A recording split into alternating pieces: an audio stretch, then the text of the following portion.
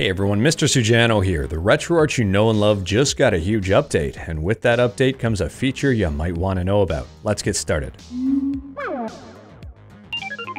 Alright, to kick things off, today RetroArch version 1.9.13 was released. We get a brand new feature and it's amazing. But before I talk about the feature, there is one thing I want to point out here. This will not receive the update on the Google Play Store version of RetroArch.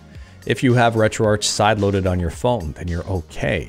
If you have RetroArch or RetroArch Plus downloaded from the Google Play Store, you won't receive this update.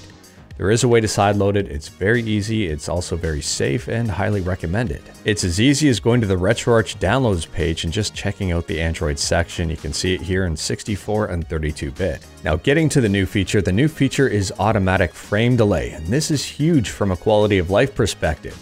So they say the aim of this option is to lessen the burden of creating core-specific and also game-specific overrides for frame delay, and instead go for a set it and forget it. So it's kind of a one option to rule them all, and you don't have to worry about it. At a really high level here, the goal of automatic frame delay is to try to make your games as responsive as possible. If you haven't been manually adjusting frame delay or even tinkering with it in previous versions of RetroArch you've been using, well, automatic frame delay might really help you out here. Now on previous versions of RetroArch, if you go down into settings and then go into latency here, you can see frame delay by default is set to 0. There is also no option for auto frame delay. Now in the latest version of RetroArch, which is version 1.9.13, and you can verify this right in RetroArch, it'll tell you. If you take a look in the settings menu here and then go into latency, you can now see that automatic frame delay is there, and if you want to turn it on, by all means, just click it and turn it on. My favorite part about this is that it's a global option. It will apply to all of your cores and all of your games. If you're playing through your games and realizing things aren't as good as they were, well, you can just easily turn it off and you don't have to worry. On top of that, performance of automatic frame delay will vary from machine to machine, from device to device. It really will depend, and it's a case-by-case basis here. The least you can do is just try it out, see if you like it. If you do, great. If you don't, just turn it back off. Now, automatic frame delay to improve responsiveness or reduce latency was not the only addition we got in this update.